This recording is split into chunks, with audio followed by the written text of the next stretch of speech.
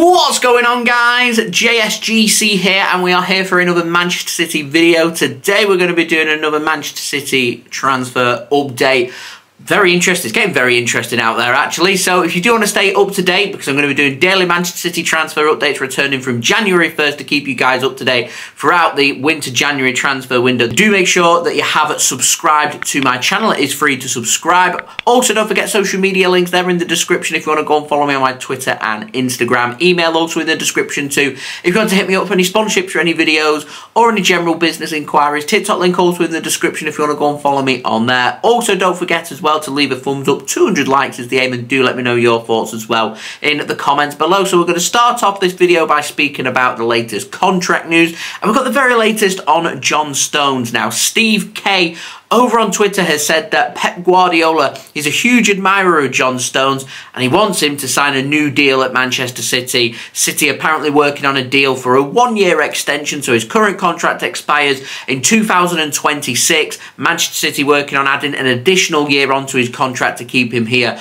until 2027. The term long-term contract is being used, and that's because we're talking from this point, 2023 means his contract would be over 3 years. It means if he signs a new deal, his contract would be for the next 3.5 years at Manchester City. So he did last sign his contract back in 2021. That was a 5-year deal to keep him at the club, and as part of the agreement back in 2021, talks would take place during the 2023-24 season, which now have begun between Manchester City and John Stones, and City now working on a new deal, and Stones could become one of many players that City have been continuously working on month after month, week after week, day after day, when getting some of the very best Manchester City players on to new contracts. And speaking of new contracts, moves us on to Pep Guardiola, and I've heard all the latest rumours about Pep Guardiola and signing his new contract. When it comes to official sources out there that's been reported, it is pretty quiet on Pep Guardiola. It doesn't mean that the rumours that are floating around aren't true. They could well be very true, to be honest with you. However, when it comes to reliability being put onto Pep Guardiola, I've not heard too much about him signing a new contract. And just looking at the past and when Pep has signed his new deals, he likes to run his contract down to within somewhere between 6 and 12, maybe even 24 months at a stretch. And considering he's got a deal until 2026, I can't see Manchester City in the turn of this year putting Pep onto a new deal. Might be something that they're working on in 2024. If I'm honest, I reckon City might be working on that towards the latter parts of 2024 rather than the earlier parts, but it doesn't mean that things aren't being sorted in the background, and Man City will be asking Pep Guardiola all the latest on what's he wanting at the club, what's going to take to keep him here, etc, etc. So there is things happening in the background when it comes to Pep Guardiola, but in terms of official stories and how long City want to put onto his deal and when they're expecting him to sign that, etc, etc, I'm afraid I don't have any details on that for you guys. And at the moment, as I said, it is just rumours without reliability being put on the story. Now, we don't have any out transfers to talk about today, so we're just going to dive right on in with a couple of new names in the ins. We're going to start off first by speaking about our first new name, Gabriel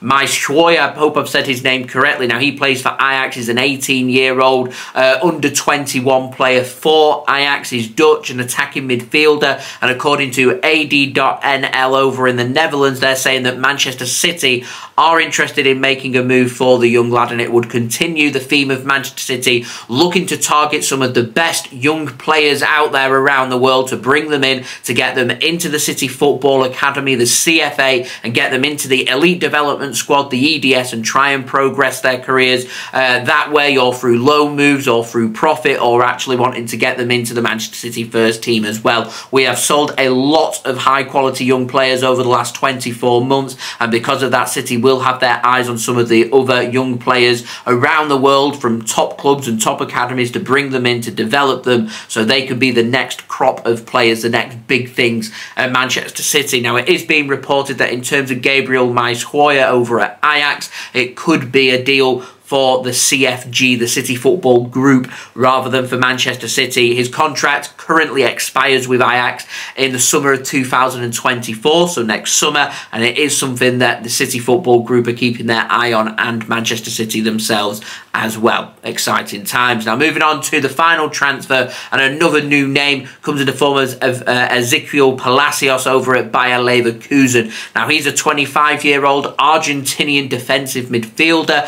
He's already got, I think, near 20 caps for Argentina. And according to TNT Sports in Argentina, they're saying that Manchester City, Aston Villa and Newcastle are all having a look at the Bayer Leverkusen defensive midfielder in January. And it is being reported that Manchester City are seriously considering making a move for the Argentinian international. Now, Manchester City more than likely are going to allow Kalvin Phillips to leave the club, and if Aston Villa and Newcastle are in the market for a defensive holding midfielder, them two clubs could well be a club that chooses to make a move for Kalvin Phillips. Manchester City believed to be happy to loan with some kind of option to buy. That would suit Aston Villa, that would suit Newcastle. Newcastle, of course, lost Sandro Tonali for the next 10 months. It makes sense, but also then making a move for Exequiel Palacios also makes sense as well. So, is that going to happen? That's the question. Manchester City seemingly looking at midfielders once more. I'm expecting through the winter transfer window for Manchester City to potentially tie up Valentin Barco, the young left-back over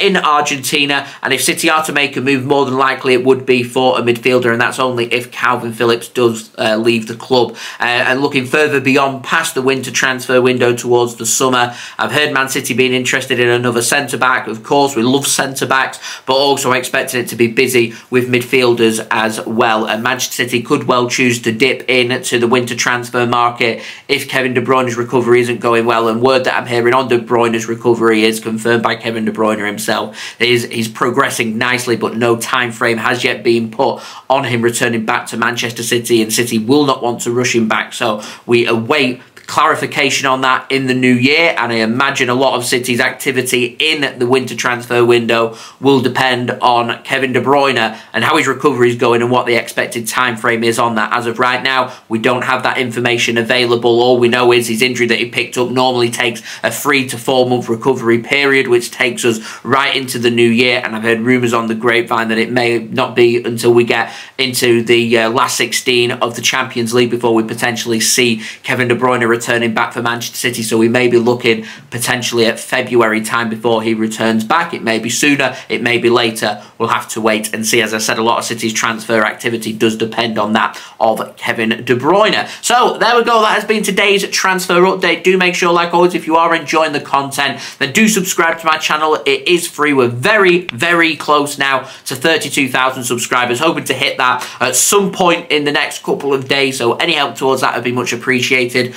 Also, don't forget as well to go and check out my social media links, Twitter, Instagram and TikTok. They're in the description. Email also in the description too if you want to hit me up for any sponsorships for any videos or any general business inquiries. Don't forget to leave a thumbs up. 200 likes is the aim. And do let me know your thoughts as well in the comments below. And I'll see you guys again tomorrow for the next Manchester City video, where we'll be previewing this weekend's game in the Premier League as City take on AFC Bournemouth at home. So I'll see you then. So I've been JSGC. Thank you everyone for watching. I hope everyone is safe and well. Peace. Ciao for now.